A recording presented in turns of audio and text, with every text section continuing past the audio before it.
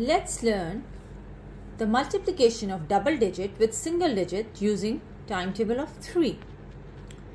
33 multiplied by 3. Keep the bigger number on the left hand side and the smaller number on the right hand side. Step 1 is to multiply this 3 on the right side with the digit here. Step 2 is to multiply 3 on the right hand side with the next digit. So let's do step 1. 3 times 3 is 9. So we'll make 9 on the ones place in the middle.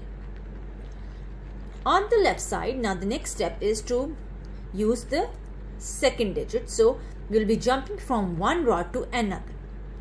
Similarly, we will jump from the one rod to another one in the middle. Now multiply the 3 on the right hand side with the second digit here. 3 times 3 again is 9, but this time we will add this 9 on the tens place, not on the ones place. Answer is 99. 25 multiplied by 3. 3 times 5 is 15. So we will make 15 in the middle. The next step is to multiply 3 with 2. 3 times 2 is 6. Remember, once we have used the ones place in the middle, we cannot use this again. Now we will jump to the next rod. Now this next rod is our ones place. The rod next to it is our tens place, and so on. So 3 times 2, 6 will be added on the tens place. Answer is 75. 63 multiplied by 3. Step 1 is to multiply 3 with 3. Step 2 is to multiply 3 with 6.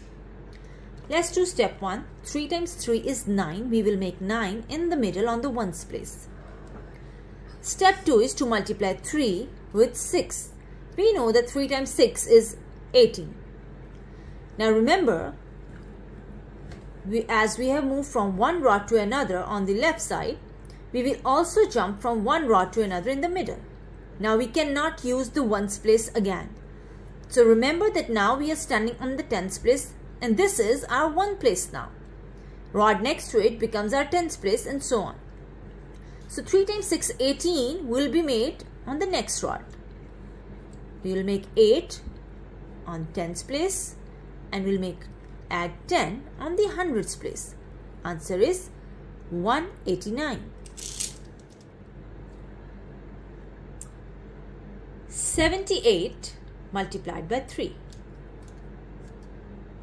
Again, bigger number is on the left side and smaller number is on the right side. Step 1, multiply 3 with 8. Step 2, multiply 3 with 7. Let's do step 1. 3 times 8 is 24. We'll make 24 in the middle like we usually do. Step 2. For step 2, we are moving from one rod to another. So we will also move from one rod to another in the middle. Now this rod is our ones place. The rod next to it becomes our tens place, and so on. Step 2 is to multiply 3 with 7. We know that 3 multiplied by 7 is 21. So we will add 1 on our new ones place, which was actually the tens place, and we will add 20 on the rod next to it. Answer is 234.